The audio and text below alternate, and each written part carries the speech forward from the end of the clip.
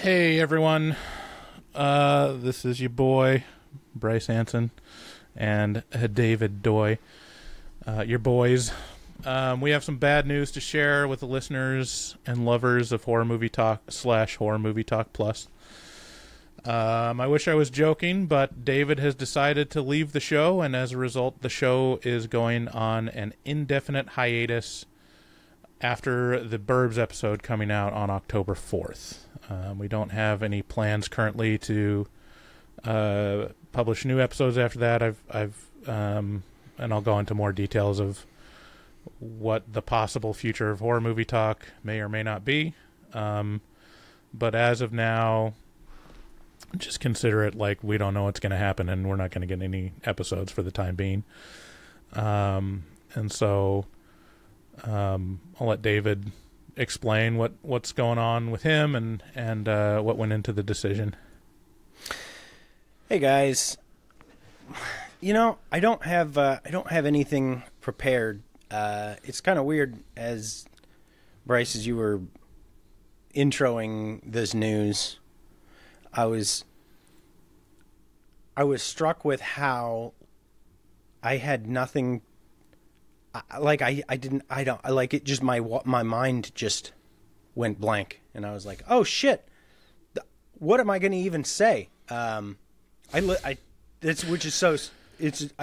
hard to explain to people how strange of a feeling that is after sitting on this mic for 5 years every fucking weekend and, being yes and laughing and, it's a very strange feeling to walk up to a mic and literally have no be like, I don't, anyway, I'm sorry, go ahead. Yeah, I mean, we recorded the Afterpod last week, and then turned it off, and then David, needed to talk to me and just basically told me that he was done. So no one else has heard that. So basically, I mean, you can just tell him how you told me last week. Yeah, I've started a new venture, a new chapter of my life, and it has taken up a lot of my energy and time. I return home at night tired, and I fall asleep in my chair. And when I had to watch The Burbs for the 10 millionth time, I just was like, I don't want to do this. I can't have this homework ahead of me tonight, and and struggle to stay awake and whatnot. But I had this feeling vaguely creeping in, and then it just hit like a ton of bricks with The Burbs. So The Burbs did it. It's The Burbs' fault. Still strong 9 out of 10. That hasn't released yet. It will release. No. I will say, Horror Movie Talk has been the most important part of my life in a very important part of my life, if that makes any sense. Horror Movie Talk taught me how to try and succeed, how to try and fail, how to be okay with people saying mean things to you, about you, and to just block them out and be like, oh, and to be sad for those people. Be like, I feel sad for the person who's so angry that he has to take it out on me. Because, and there's been a lot more of that lately. And it's because of the decision I made to stop watching horror movies. And I get it. Listen, I do get it. You come to Horror Movie Talk for talk about horror movies. And I couldn't do it anymore. And so, but this process, the people I've met, the people who have supported us, Bryce, like, this is like the coolest chapter that I've had so far. And you're all very important to me. Especially Bryce.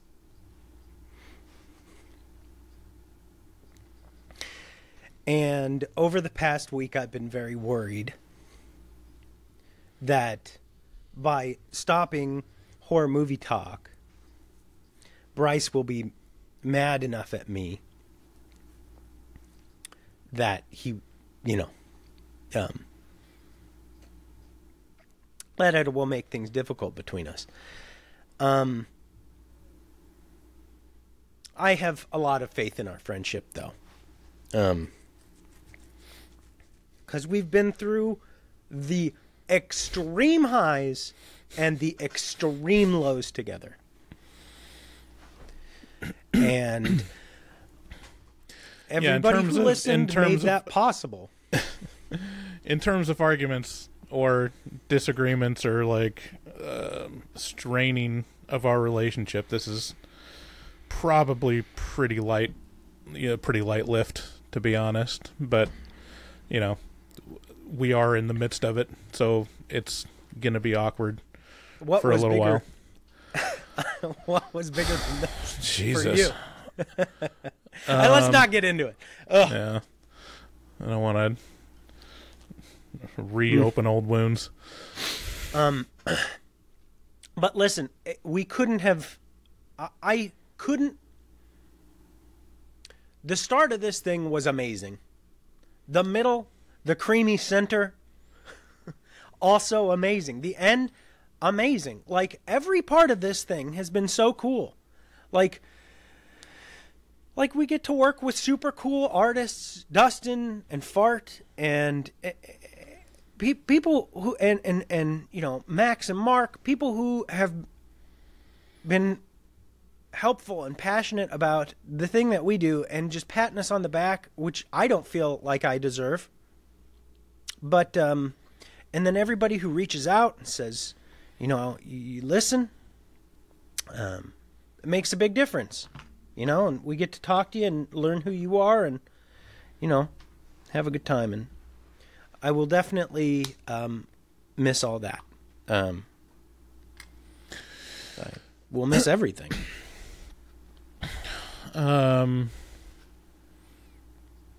Yeah. So, just talking about kind of some of the reasons for like the indefinite hiatus. Like, I wish I could give more clarity on what's going to happen, but all I know is that for the foreseeable future, I'm not going to be recording new episodes. First and foremost, like, one of the reasons why it has to go on hiatus is we're out of backup episodes. We burned through those this summer. And more importantly, I'm burned out. I've got some personal stuff going on this month that's further depleted my energy reserve, and like I'm not able to push through and keep things going as usual. I honestly don't know if the show's going to be back.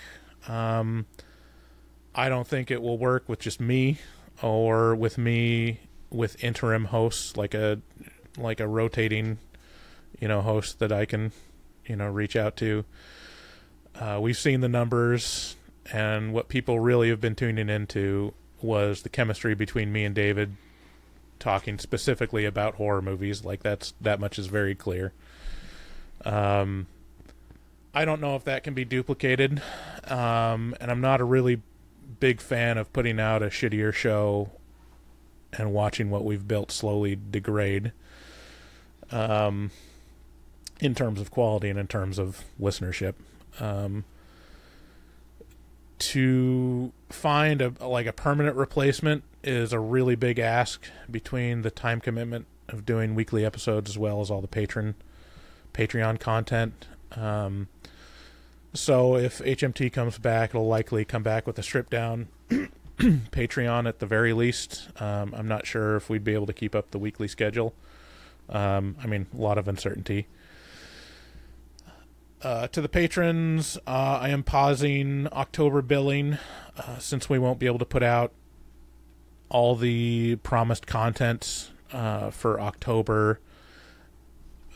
We'll see what happens there. If we return in November, I might pause it again. We'll see. I've got stuff to work through, and strategizing to make. It really sucks because October is the worst month to go on hiatus. It's our absolute best month every year. It's like insane. Hey, it's a I started making bad decisions this year. It's time to keep that train rolling. Yeah, it's pretty rough. I remember in the Facebook, someone in the group was asking, like, "Hey, are you guys going to cover the Flanagan series, House of Usher?" And David was like, "I don't know if they can get us advanced screeners." And I was like, "You could just say no, because the answer is no. There's no possible way I could get you to sit through 10 episodes." And those were such heavy lifts. And so I'm hoping that some of those will... with Flanagan is one of those things where I would have... just because of the emotional way... just because I like his angle on things, I think I would have enjoyed sitting down. I think I will probably watch it. So, I mean, it is horror, isn't it? Again, like I watched The Terminator, I watched The Burbs. It's I mean, this is all just based on, and but it might be with the Flanagan thing that at some point I just go, I don't like this, and then I get to just turn it off. Right. You know, that's nice. Right. Yeah. It'll be interesting to have that option, like in October, of like, oh, I can just watch whatever horror movie I want, or rewatch movies that I like, that we've already recorded an episode about, and I don't have to feel guilty about, wasting precious movie watching bandwidth on worthless horror movies. God damn it! It would be Halloween 5, 6. Oh yeah. let's here. I gotta go to Horror Movie Talk and see which one. I think we did 4 last time, didn't we? Check us out over at horrormovietalk.com. See our. I think the series we've covered the most sequels on is either Paranormal Activity or Halloween. Yeah, it's a close call. Okay, so we got So it would this year it would be Halloween 5. Yeah. And we've done Halloween Ends, where we interviewed James Jude Courtney. Halloween 4, Halloween Kills, Halloween 3, Halloween 2, Halloween 1, Halloween 2018. God. Mm-hmm. For people who claim not to like Halloween, we sure have. Yeah. So that's the status. We're kind of in stasis right now. Again, the last show for however long is going to be this Wednesday. We're reviewing The Burbs. It was voted on by the patrons.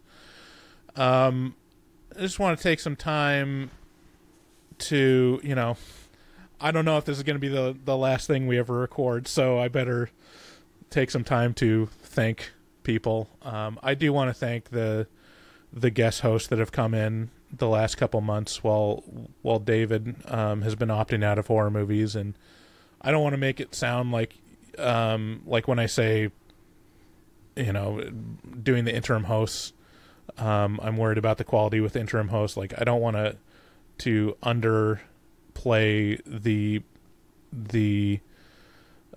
contribution that the guest hosts have had, and I think they've all been great. A lot of really good stuff comes out of that. I think it's a really tough spot to come in, as a lot of them are just kind of fans or listeners of the show and aren't used to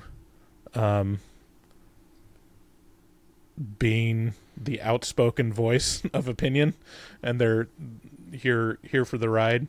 But I do want to thank everyone that's come on. I think we've had some really great shows with Dustin and Max and Fart, Jordan. I'm probably forgetting some other people. Your wife.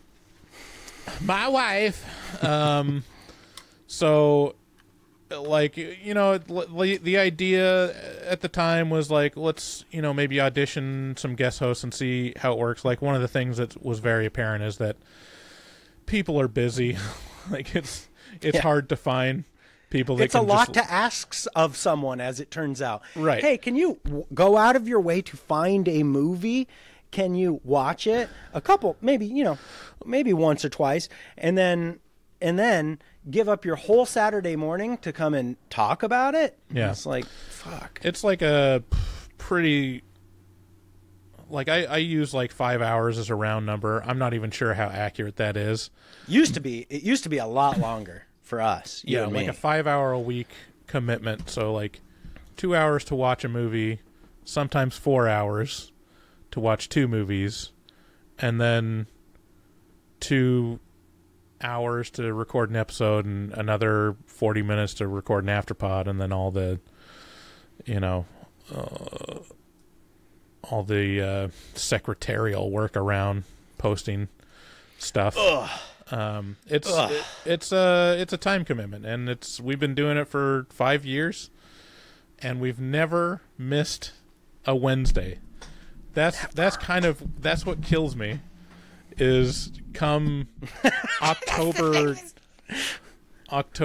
what is it, 11th, will be the first time that Horror Movie Talk has ever missed a Wednesday post. I think the worst we've ever done was like post it in the afternoon, maybe. Yeah, a couple hours late. So it's that kind of kills me. Like that's pretty rough, but I just don't know how to get around it. It'll be ironic if my underlying OCD is like, I'll just record an episode myself. Next Saturday I'll be like, I'll just, you know, we'll see how they like it with just me, because that'll be easy. But yeah, I want to thank everyone that's been a guest on the show, anyone that we've interviewed. Not that they're listening to this. Yeah, let's not. I don't think James Jude Courtney is listening. Is an avid listener of Horror Movie Talk. I really want to thank our Patreon members. Like, this is the one thing that's like just blows my mind anytime I give half a second of thought of it. Of like, people like what we do, and they like us enough to pay us a little money to support us in our, you know, endeavor. I mean, it hasn't really grown bigger than in kind of an overblown hobby, to be honest. Like, it's not a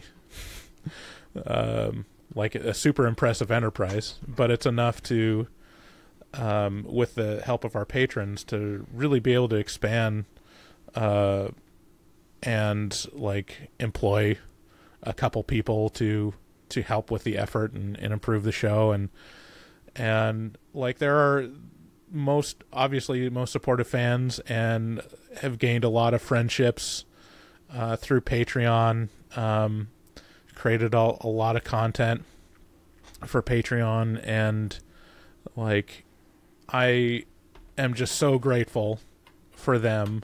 Yeah. Especially, you know, the long-term ones. I think we still have a couple that are from the Founders Club that signed on at $5 when we started our Patreon. Yeah. And they get access to everything because we love them in particular. So, yeah, I don't... it feels... you know, the Patreon members and the listeners, like, it feels bad to disappoint them, because they do love us and they do show that love frequently. And, you know, I do love them, and it's the same thing. It's like, I feel bad that we can't do the thing that they love, you know? And I'm going to, you know, if we don't come back, I'm definitely going to miss the long-time listeners. Like, we've had people with us since the beginning. You know, I'll forget a lot of names, but Gabriel just signed back on as a patron, I think, and she was one of the first people that talked to us on Facebook when we opened the Facebook page, and that was really validating because we were like, do these numbers mean anything? Because we're getting like a little over 100 listeners maybe a week, and we're like, are these real people? Like, are these bots? Like, we have no idea. And then eventually we're like, what should we do to grow? Like, maybe we should like actually post something or do something on social media. And I think people started reaching out to us and saying like, hey, you know, I'm a listener and really like what you guys are doing, and or like asking us if we'll review a movie, and that was amazing. And we've built, you know, friendships with complete strangers that are just reached out and like what we're doing, you know. I mean, Keith Harris has been with the show for fucking years. Yeah. Works incredibly hard, does incredibly good stuff, writes some of the best blogs I've ever read. Like, and comments on every YouTube video. And, you know, I mean, these people, all of you have been wonderful. Yeah. Except some of you. But that's why I wear my sunglasses, to block out all the haters. Yeah, I mean, it's crazy. People that we've talked to and gotten friendships with, like... Got Rojo from the Bronx. Rojo, Jason. Robert the Farter. Glittercore. Anna. Holy shit. Like... Beatrice. Anna has a tattoo of our logo. Oh, no. On her thigh. What am I doing? Oh, no. I really don't want to disappoint her.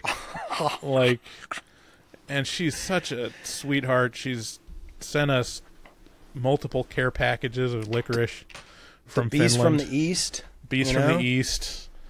Oh, man. Bugsy. Let's not forget Bugsy. Bugsy. Dude, oh, man. I'm losing so many names. I'm so upset with myself. But CJ, everybody who called in, oh my God! I mean, people, and like Sam, the fact that we have listeners that have contributed significantly to the culture of the show. I mean, we mentioned Robert the Farter, but fucking Magnus, bring it, and like, what was the other name? Who's the fucking guy that started with that gay movie? Beyond the Grave. Oh, Beyond the Grave. Yeah, I love you. You're the wind beneath my wings. I mean, I think without the listeners, we would have never had the Bats Rats duo episodes. Yeah, Magnus. Holy shit, Magnus. Oh my God. Yeah. Yeah, the characters we've met throughout the years. It's amazing. Yeah, it's amazing. Robert the Farter. I will say that the Google Voice number 682-253-4468 just remains. So yeah, I mean, if anything, I guess I can say for certainty there will be another horror movie horrors episode at the very least. I'm sure we're going to get a lot of calls in the coming weeks, and I will definitely do a follow-up episode to answer those questions or field those calls. I would love to get to talk to... Yeah, this is the... Yeah. So, yeah. I'm sorry that I can't keep going on without David, without skipping a beat, but I'm going to skip some big beats. I mean, I'll tell you, like, I'm leaning towards, like, assuming it's not going to come back just because breaking the streak has a big psychological effect on me. But I will say, like, I really don't want it to end. Like, that's the thing. Every time I think, like, it's probably best to have just a clean break and say that's it for horror movie talk, and then just like, you know, keep it clean and less messy. Like, every time I think that, I think in my head, like, I could keep it going. I can just, even if it's shitty, even if it's just me, I can make it work. Maybe like 25 listeners will keep listening. I don't know. Like, it's been such a defining accomplishment for me for the last 5 years of saying, like, I'm a podcaster. Like, I feel proud of what we've built. To just like stop it. It's like, I can't, what's going to fill that podcast shaped hole in my heart? And I don't think there's anything for me. Yeah. That I can identify that'll fulfill it. And especially something that'll fill it in the same way as like doing something with a best friend and having a common goal and doing it consistently and growing it with each other. Like, that's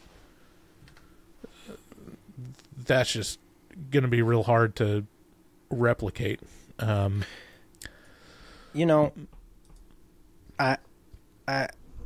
big part of my decision has been a shift in the way I think, and I don't know, a couple months ago, 6 months, something like that, I just had some sort of epiphany where I didn't value putting my opinion on something anymore. I just stopped caring whether or not people knew what my opinion was. If that makes any sense. I used to think at the start of this, I was like, I want people to know, like, I have good taste. and I should say things about so that people can know, like, the things I think, because they're important. And that went away. It just like turned into smoke, and I don't care anymore. I very infrequently, I've noticed this across the board on a lot of things that I do, as I just hold back instead of say the thing that's on my mind all the time. And that's been very freeing in a lot of ways for me, because it's a burden to feel like you have to get your words out there. And so it's when I don't feel as though my opinion holds any value, it's hard for me to continue sharing it with you guys, because it's a joke to me now. It's like, well, who really cares? And the answer is like, barely me. So why would you? So that's a big part of why this has left my interest. Mm-hmm. Well,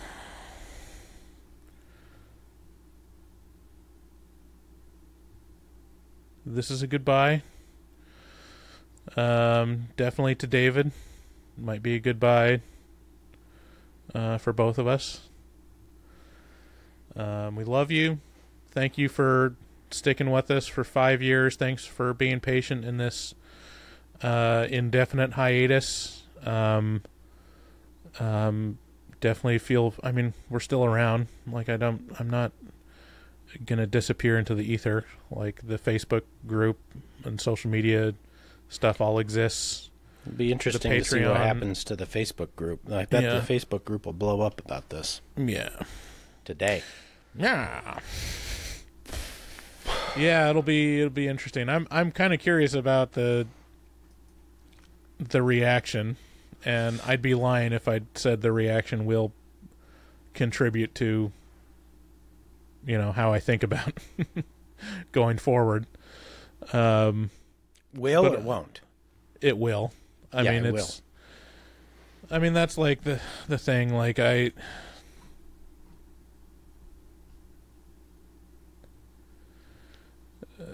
I think we've expended some goodwill in the last couple months. Well, I mean, definitely some people have stopped listening. Well, definitely you, David. In just the form of numbers, like it's like I think from the reviews and stuff, people are a little frustrated, and so I don't know how they're going to receive this, if this is going to be just like, yeah, I guess this is coming down the road and it makes sense, or if it's like, no, please don't go. You got to keep doing it. We'll do anything. I'll suck you. I'll suck your dick. I will suck your dick. I will suck your fucking dick. I will do it. Just join my team. I'll suck your dick. You can fuck me or get fucked by me. You can watch me fuck something. Just point at something in the room and I'll fuck it for you. Come on, just tell me what you want me to fuck. Jesus Christ, MacGruber. Just tell me what you want me to fuck. So I will miss the drops. I mean, to be honest with you, the whole podcast was a ruse for me. It was a facade to get to play drops at appropriate moments. Mm-hmm. That was my favorite part. It's still my favorite part. I love it. Alrighty. I think that's everything that we needed to say. Right? Is there anything else? I love you, Bryce. I love you, David.